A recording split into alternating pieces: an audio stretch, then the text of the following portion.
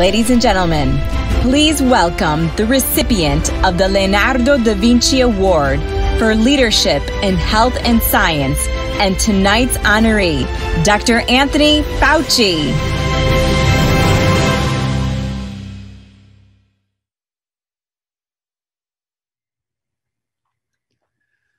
Thank you so much, Pat, for that wonderful introduction, and thank all the officials and members of the National Italian American Foundation for this extraordinary honor. I must say, I'm both very excited and humbled. Here is the award that was just mentioned, and I will keep it in a very important place of honor in my office, and thank you so much. I first want to say how humbled and excited I am about those extraordinary testimonials that were just given by people, some of whom I've known and worked with over the years, but others of whom I've never met, but whose art and performance and activities I've valued so much over the years. People who I've always felt it would be wonderful to have as friends and acquaintances, but to hear them talk to me in such a wonderful way is very moving to me, and I value that very, very much. I also want to congratulate the NIAF on their 45th anniversary. As you heard in my discussion with Pat when she was interviewing me, I'm really very proud to be an Italian American. And as I often think that my grandparents on my mother and father's side, I'm sure are looking down at this, smiling with the beautiful smiles they gave to me when I was a child, as I remember them.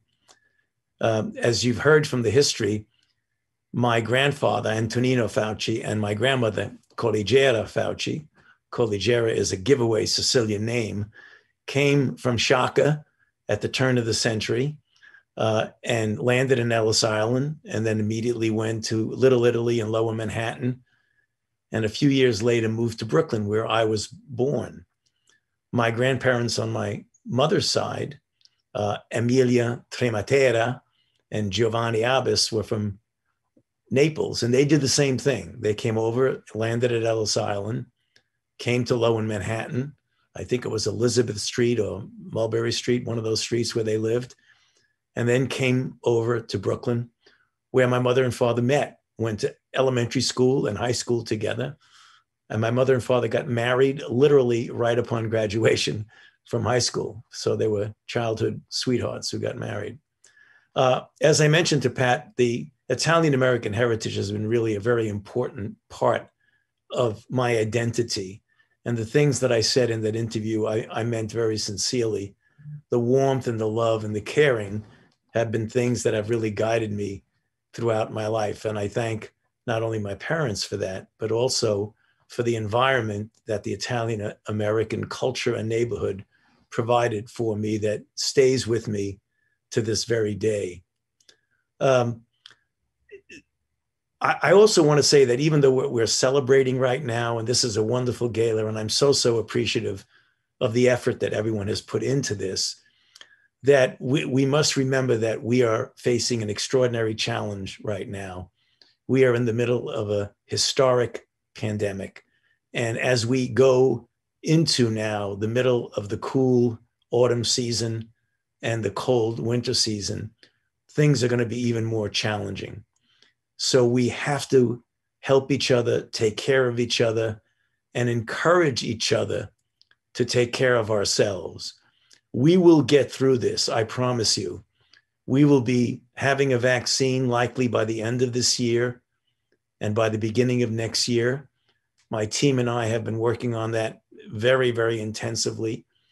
I believe we will be successful. There's never a guarantee, but I feel cautiously optimistic that we will get there.